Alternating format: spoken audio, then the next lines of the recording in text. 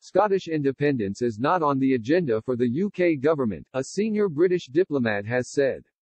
In the latest assault against the SNP by Whitehall to the EU, UK Ambassador to Luxembourg John Marshall made the comments after the SNP published its 11-point road map towards a second vote. It stated that a legal referendum will be held after the pandemic if a pro-independence majority is elected to the Scottish Parliament in May's election.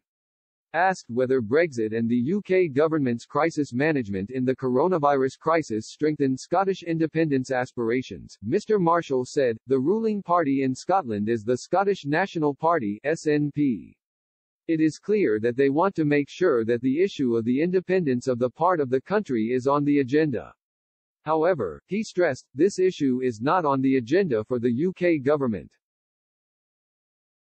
Echoing government minister points, he said the question of Scottish independence was only discussed in a referendum 6 years ago.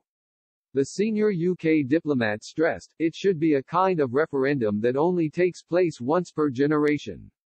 Our priority is to address the immediate problems we have across the UK. It comes after Scottish Secretary Alistair Jack claimed Nicola Sturgeon's comments on holding a second independence referendum were deeply offensive to Scots who had voted to remain in the Union in 2014. In a recent speech to EU officials, Mr. Jack claimed Ms. Sturgeon does not speak for Scotland and makes only comments to further her cause, which is to break up the United Kingdom and ignore our 300 years of shared history. At the same time, Scottish Conservative leader Douglas Ross said Boris Johnson was leading the Conservative campaign for the May Holyrood elections. But he stressed to the Herald on Sunday, "I spoke to the PM when he was up in Scotland last week. He'll be back before the election as PM of the whole of the UK. The PM is the Prime Minister of the whole United Kingdom, but I am the leader here in Scotland, so I will welcome the PM when he comes up. He fully understands we are a separate party here in Scotland. I am the leader of the party taking the fight to the SNP in the run-up to May."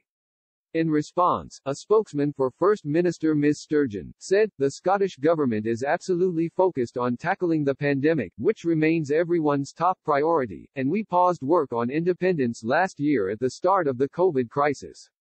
But the question is whom the people of Scotland want to be in charge of rebuilding our country and economy, a Scottish Government or a Westminster one led by the likes of Boris Johnson?